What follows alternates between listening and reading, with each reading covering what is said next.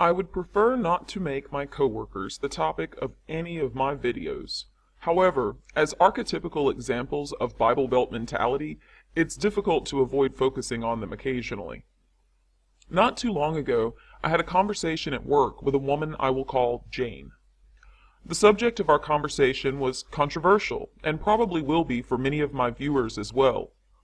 Before I tell you the topic, I'd like to set some expectations up front. The goal of this video is not to convince anyone that the position I held and still hold is a true one. I am not interested in having that particular argument here. It's tedious.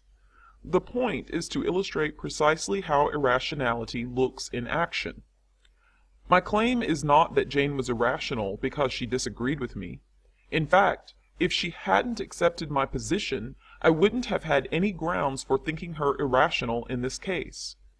It was precisely her acceptance of my position that was the catalyst for her irrationality. The discussion was about milk. She told me about someone she knows who only drinks 3 beverages: water, orange juice, and milk. Jane, who is a fan of carbonated beverages, couldn't relate to such a limited menu of drinks. Then she said, well, at least she's drinking stuff that's good for her. I responded, the water and orange juice are good, the milk not so much. Like the average person, Jane found this remark surprising and wanted to know why I questioned the nutritional goodness of milk. Since she asked, I told her some things about milk that most people don't know. I'm not going to rehash those things here because I have no vested interest in convincing the YouTube community that milk is bad. If you enjoy believing that milk is good for you, you can find plenty of convincing support for maintaining that belief, or you can simply believe it without looking for any evidence. If you are interested in the possibility that perhaps milk isn't as good for you as many people currently believe, you will have no trouble educating yourself on that topic if you really want to know. Suffice it to say, I have researched this topic to my own satisfaction and maintain the position that dairy products are unnecessary and largely harmful. Research it if you want, or don't. Just don't argue with me about it because I don't care enough to bother. This is old news for me. For those who may object that speaking with Jane about this topic indicates that I really do care and would like to argue about it, I will clarify. When this topic arises naturally in conversation at work or even among friends, I may be willing to engage in it just for the sake of passing the time. However, this is very low on my list of priorities for spending my free time.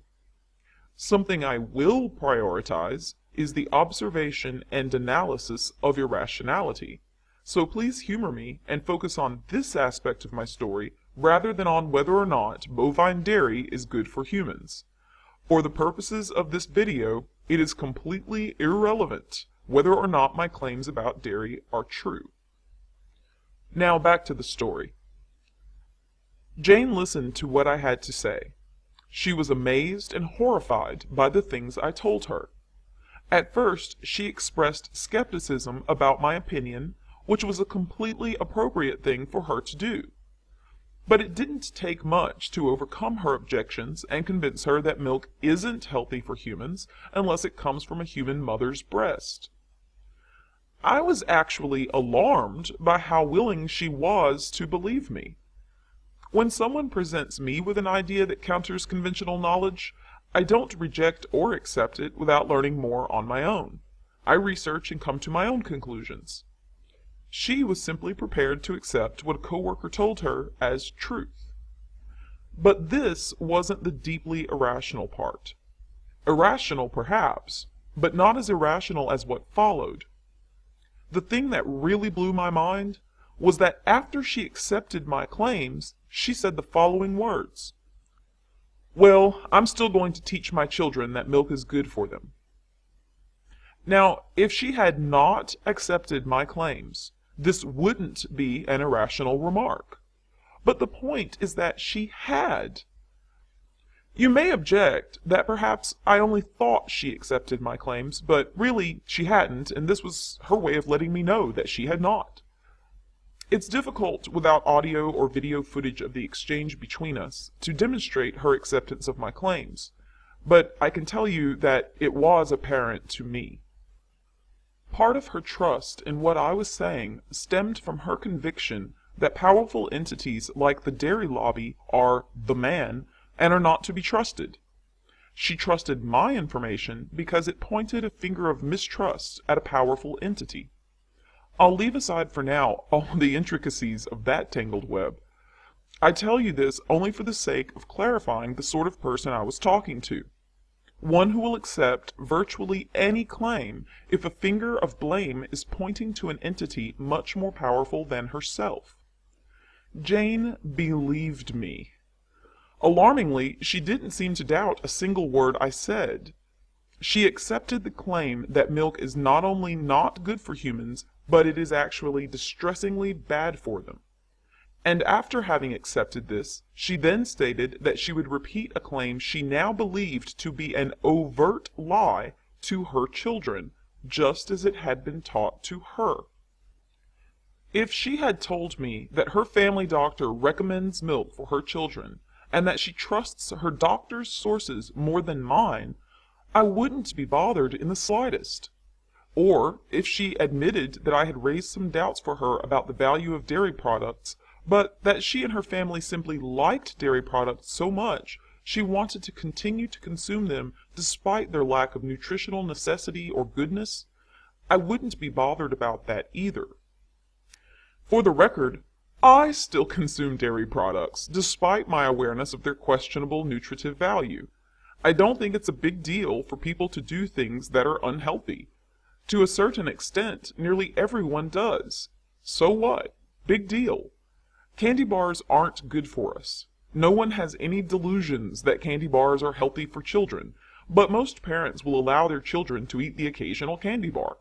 However, most of us would be surprised if we heard a parent say to a child, "Eat up your candy bar, it's good for you," especially if we knew that parent held the belief that candy bars are, in fact, bad for their children. There were so many completely valid and rational ways for Jane to disagree with my assertion that milk isn't really good for people. She chose to agree with me without researching for herself to investigate my claims, and then repeat what she now believes to be a lie to her children. Drink your milk, it's good for you. To fully accept a claim, and then consciously and deliberately choose to teach your children the precise opposite of that claim, is irrationality at its most naked. I confess that, despite all of the ludicrous behaviors I've seen, this one still shocked me. New information will not change Jane's position, even if she accepts and believes the new information. There can be no traction in an unchangeable mind. What could possibly penetrate such a mental fortress? There are no doors, no keyholes, no keys. This, my friends, is irrationality. I will always prefer disagreement to something as horrible as this.